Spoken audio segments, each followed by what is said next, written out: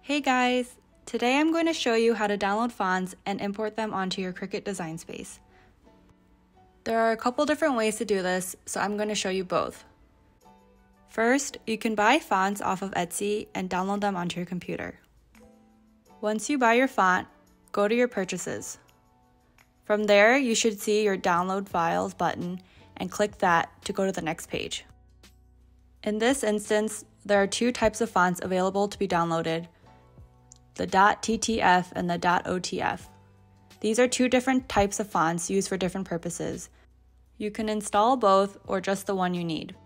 Once you click Download Files, you'll see that there's a download button with a little cloud next to the font. Click that and then open up the file you just downloaded. Once you click the files you just downloaded, you'll see a button that says Install Font. Click that and your Mac system will show you that you have the font installed and ready to use.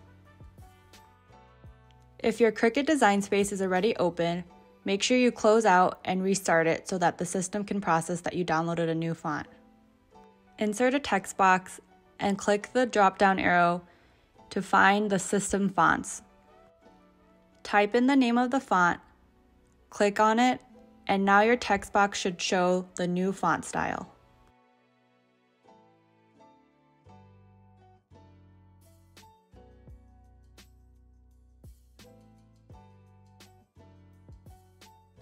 Now I'm going to show you how to download free fonts and use them for commercial use.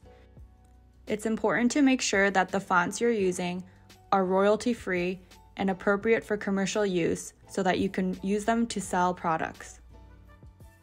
Once you download the font you want, you'll see that there's a zip file.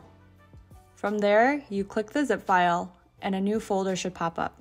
Similar to the Etsy fonts I purchased, I can see the download file available.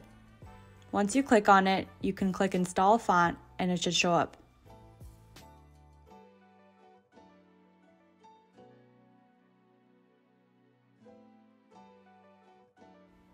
Once again, make sure that your design space is restarted so that you can add the new font and follow the same steps of entering a text box, looking for the font, and your text will now display the new font that you just downloaded.